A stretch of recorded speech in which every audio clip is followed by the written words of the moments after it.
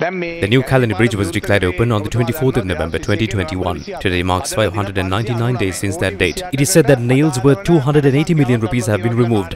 When calculated, it amounts to 7,792,402 kilograms of iron. If the estimated weight of one nail is 5 kilograms, 1,558,480 nails have been removed in 599 days. Let's assume that the number of nails is half the amount.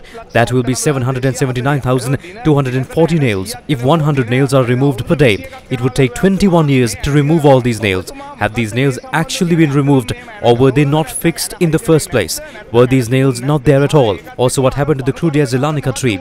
Who uprooted it? The tree was also removed the same way the nails were removed. I cannot accept where he found all these figures from. I must inform the parliament that an uncontrollably large number of thefts take place in the Dimaragoda train yard and the Kelani Bridge, as neither the railway security officials nor the police is able to prevent this by themselves. We will have to deploy the special task force to settle this matter. As for the Lanka tree, we informed the parliament that the company which was building the road incurred a loss of approximately 5 billion rupees due to having to pause the process. To build the road using a different method, 1.5 billion rupees would be required. The cabinet granted its approval for the good of the country and its economy.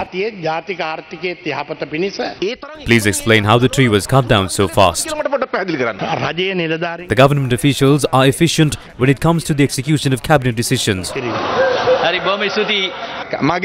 My question was regarding the Kelani Bridge. The answer provided was not relevant. I will make sure that a report containing the real statistics is provided to you and the parliament.